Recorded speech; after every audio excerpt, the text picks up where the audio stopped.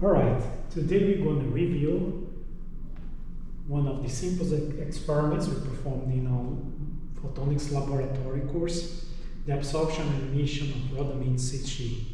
So we measure the absorption and emission spectra not only of this laser dye, but also of different materials. So we know when light propagates through a medium of thickness L, light can be either reflected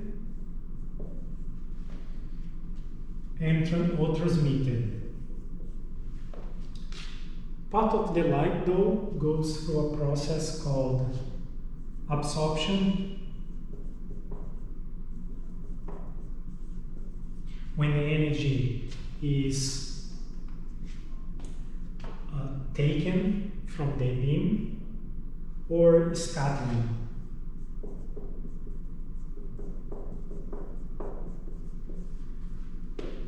When the molecules or the atoms present in the medium can scatter the light in all directions. So it's not absorbed. It doesn't involve either electronic or vibrational transitions, but light is just scattered. And in the sum of absorption plus scattering is what we call extinction.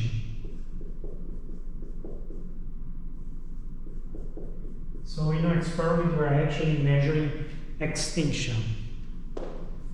Alright, so when the light propagates through the medium, it can undergo the process of extinction, and in this case the light will be attenuated. So if the input intensity is I0, so when light propagates here, the intensity will decay.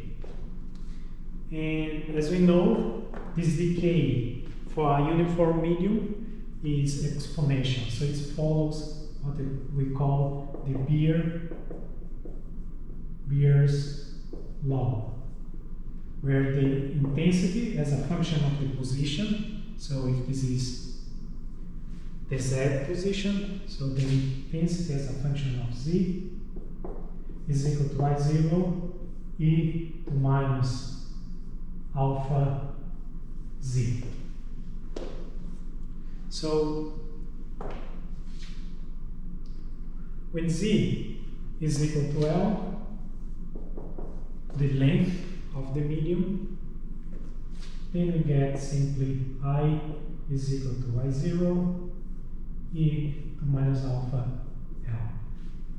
So our goal was to calculate the alpha, or the so-called attenuation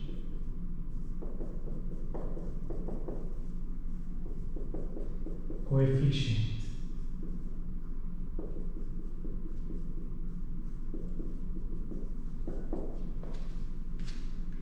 And then you can show by simple derivation, you can show that I divided by I0 is equal to minus alpha L, and then if you take the natural logarithm of this,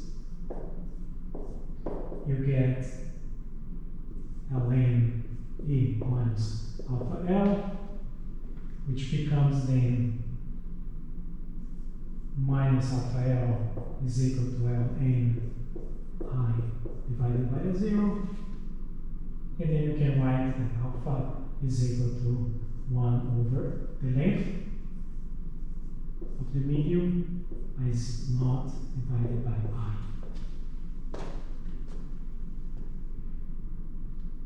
Alright, so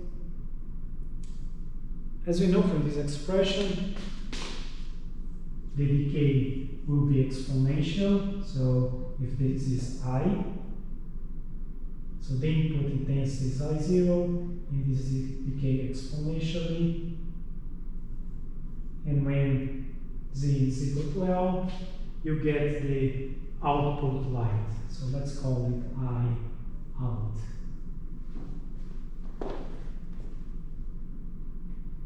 So in your experiment, you build a simple spectrometer. In this case,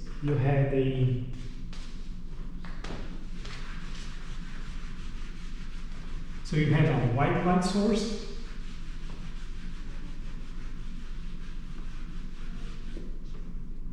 right here,